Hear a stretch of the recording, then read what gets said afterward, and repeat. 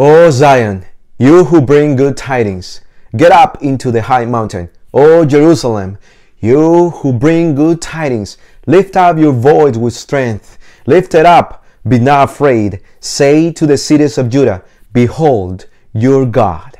Isaiah 40 and verse 9. Our journey through the book of Isaiah brings us now to Isaiah chapter 40. In Isaiah 40, the prophet described who God is, his power, and how he treats us. Isaiah also recommended us to answer the divine calling. We are going to study about that today in lesson number 8, entitled Comfort, Comfort My People. Welcome to the series entitled Isaiah. My name is Ruddy Vivanco, and today we're going to study chapter 40 of Isaiah, where we will find comfort and also the preparation to receive that comfort, along with the reaction, the first reaction to that blessing, which is telling everyone through evangelism. We will also talk about strength, which is necessary to live this life, and finally, the natural response to all the blessings of God, which has to do with worship. Let's pray together and let's dive in the study for this week. Let's pray. Our Father in heaven, thank you very much again for giving us one more opportunity to study together. I pray, Lord, that your book will be open, our minds will be open, and that we will be able to hear your voice. Bless us today, Father. Send your Holy Spirit so that we may learn about you and from you. This is our prayer in the name of Jesus. Amen and amen. So chapter 40 of Isaiah starts with the comfort that God has to offer his people. Let's go to verse 1 for this. Isaiah chapter 40 and verse 1, the Bible says, comfort, yes, comfort my people, says your God. Chapters 1 to 39 of Isaiah covers events in the history of Israel during the prophet's life, and some predictions about the future of the nations around them. From chapter 40 on, the message is focused on the future. It revolves around two main events. Number one, the Babylonian exile and the return of the remnant. And number two, the coming of the Messiah. The coming of the Messiah. In Isaiah chapter 39, which is the chapter we studied last week, one of them, Hezekiah the king had shown his wealth to the Babylonians. You remember this. That wealth and the people in Jerusalem will be taken to Babylon as a consequence for their sins. Remember all that happened in chapter 39. This is now the consequence of their actions. Nevertheless, and this is important, dear friend, and according to Isaiah chapter 40 verses 1 and 2, God will forgive his people and he will comfort them, because that's who our God is. Though we go away from him, though we decide to rebel against him, he will always be ready to receive us back, to forgive us, because he loves us. And again, this is what he is going to show us through Isaiah chapter 40. For this, he calls his people to be prepared so that they may receive the comfort that he has to offer. This is found in verse 3 of Isaiah chapter 40. So let's read it together. Isaiah chapter 40 and verse 3, the Bible says, "The voice of one crying in the wilderness, prepare the way of the Lord. Make straight in the desert a highway for our God." How will God comfort his people is the fair question here. There are two voices that explain it according to Isaiah chapter 40. The first voice is found in Isaiah 40 verses 3 through 5. And that first voice says, it is preparing the way for the presence of God being fully manifested in our lives. And then the voice number 2 that we find in Isaiah chapter 40 verses 6 through 8 is the one that says that it is through the word of God. And that word of God, says Isaiah in verses 6 through 8, that it stands forever. It's through the word of God that we receive that preparation, that we get ready to receive the comfort that God has to offer to his people. Now, friends, remember that after exile, the people of God got what they had rejected back. What is this? The presence of God and his word. John the Baptist explained what we should do to prepare. And this you will find in Luke chapter 3 and verses 2 through 8, when John the Baptist comes along to prepare the way to the Messiah, for the Messiah. And this is what his message was about. Repenting and rejecting sin. Basically, repent and sin no more.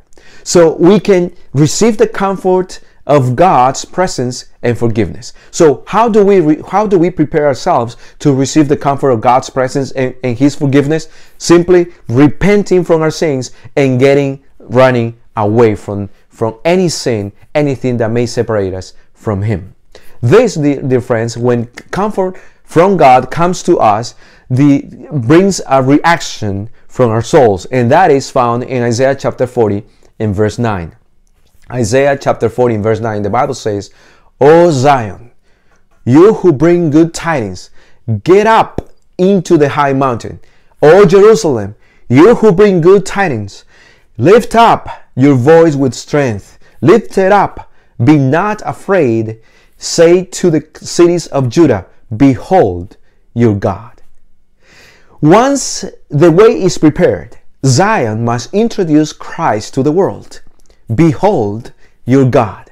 The message we should announce is based on the wonderful power of God and His faculty to judge and reward. And this is found in verse 10 of Isaiah chapter 40, but also is supported and backed up by Revelation chapter 14, specifically the verses 6 and 7 of Revelation 14. The gospel we should preach goes beyond this message.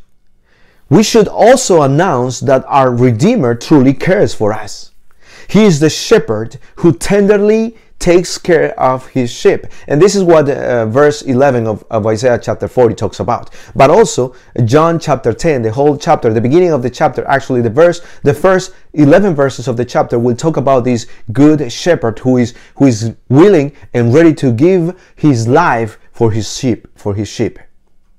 Let us follow the example of people like Simeon, like Anna, like Mary Magdalene, the apostles, and others.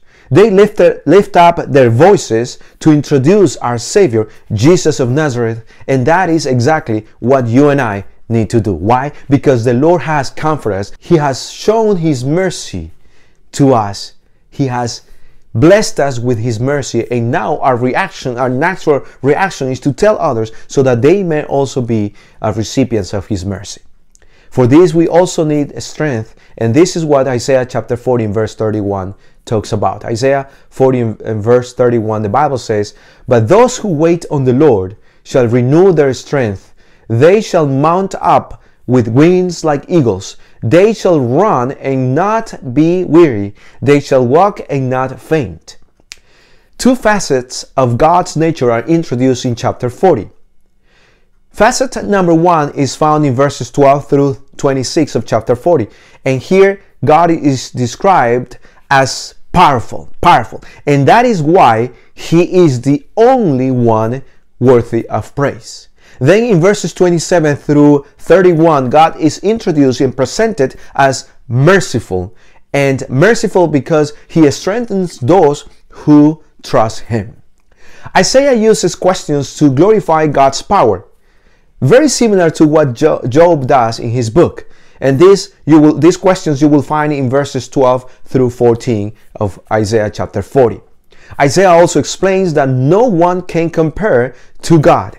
The Lord is never tired, and those who trust Him will never be tired. And this is good news for us, friends, because the same strength that God wants to give to those who follow Him, He wants to give you, He wants to give me, so that we may be able to do the service that He has called us to do in this world.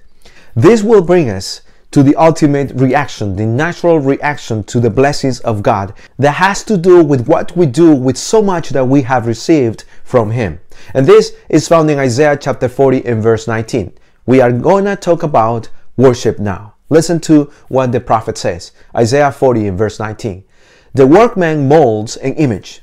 The goldsmith overspreads it with gold, and the silversmith casts silver chains. What is this talking about? What is Isaiah talking about this now? The context of Isaiah 40 and verse 19 is the verse right before that, verse 18. Verse 18, the question is here from the prophet. He says, to whom then will you liken God? Or what likeness will you compare to Him?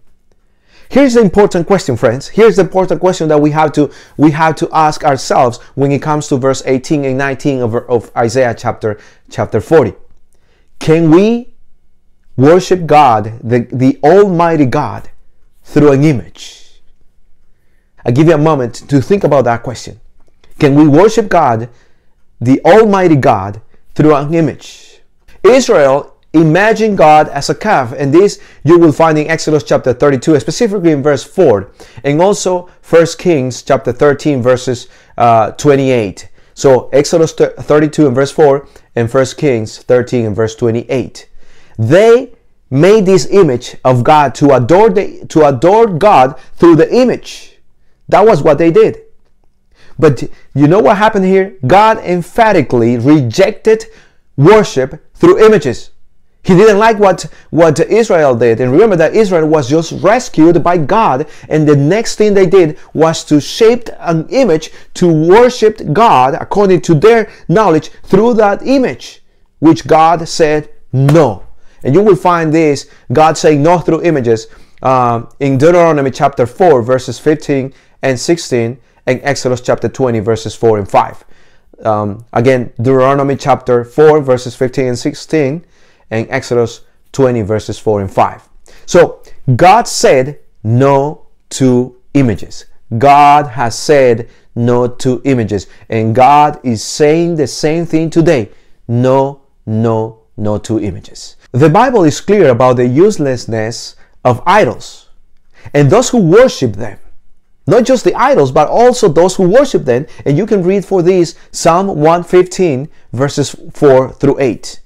Psalm 115 verses 4 through 8. Because this is the reality, friend. We may be worshiping something through an image, but certainly we are not worshiping God. Remember that an idol may not necessarily have a physical shape, because this is the reality. Anything that man loves and trusts in, instead of loving the Lord and trusting wholly in Him, becomes an idol.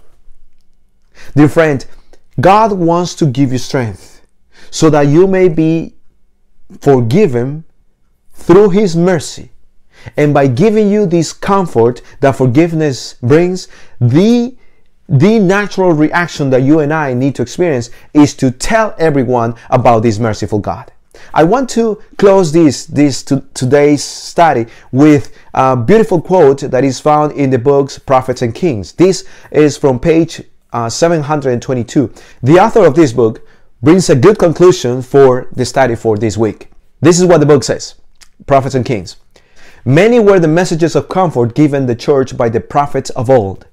Comfort ye, my people, Isaiah 40 verse 1, was Isaiah's commission from God. And with the commission were given wonderful visions that have been the believer's hope and joy through all the centuries that have followed. Despised of men, persecuted, forsaken, God's children in every age have nevertheless been sustained by His sure promises. Dear friend, the promises of God will bring you the strength that you need to keep on going. The promises of God will fill your soul with the power you need to tell everyone there is a God who is seeking for them. I want to invite you to seek for opportunities so that you may tell people about this loving, powerful, and merciful God. May the Lord bless you, and let us pray together. Our Father in heaven, thank you very much again for being so merciful to us. Thank you, Lord, because you give us mercy, not because we deserve it, but because we need it. And today, Father, we pray for your power, because that's what we also need to keep on going. We need to pray, Lord, that you will sustain us throughout our lives so that we may be able to react to that love in a positive way. I pray, Lord, that you will give us opportunities to tell people that you are a loving God and you are expecting your people to come back to Him. Father, please bless us and be with us. Thank you for Jesus. We pray all this in the name of our Lord. In Jesus' name we pray. Amen. God bless you, and see you next week.